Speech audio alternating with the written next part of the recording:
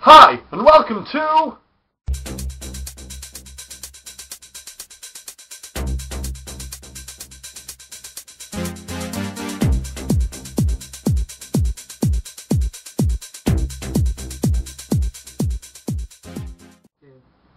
How to Draw A Tash!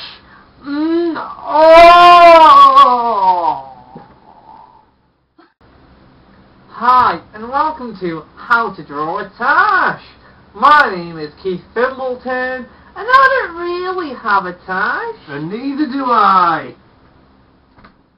You came, where did I go wrong? I lost a friend somewhere alone in the bitterness, and I put out stayed up with you all night, and I know how to save a life. So first of all, if you want your sort of Mexican tash, you sort of go along like that, go down, have a little tip on it, go across, down, like that.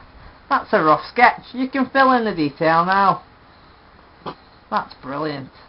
And then you colour that in like so. And there's your Mexican tash.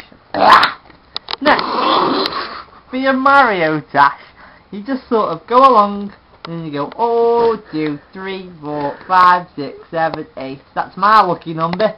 And that's a Mario tash. You colour that in like that, really nice.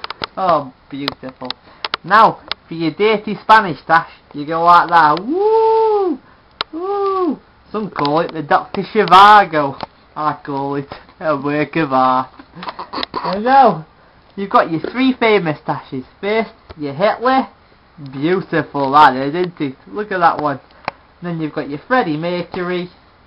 Very simple, just like a sort of quadrilangle. And then you've got your basic Beatles tash. Sort of looks like a coat hanger on steroids. Look at that side there, that's a beauty. You colour them in like that. Beautiful. You can wear them tomorrow, today. If you've got no sort of moustache growing it like property to yourself, you just paint one of these in and wear that. That's beautiful.